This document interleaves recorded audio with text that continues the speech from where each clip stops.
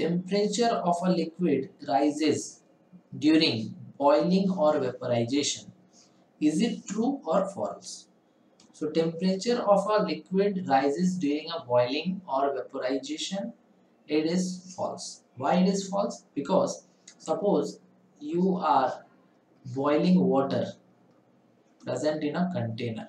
You are supplying heat and you are boiling this water. When you supply heat to this water, then its temperature is suppose 30 degrees Celsius.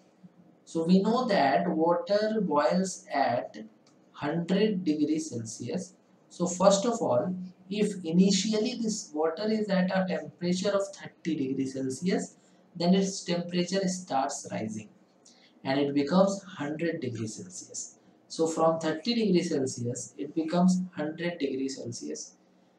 And at 100 degrees Celsius, this water starts boiling and it changes into steam or water vapor.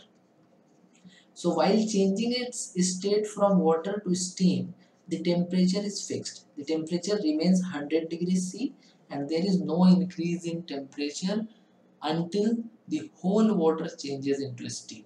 If the whole water changes into steam, then the temperature may rise. But during the conversion process, the temperature remains constant.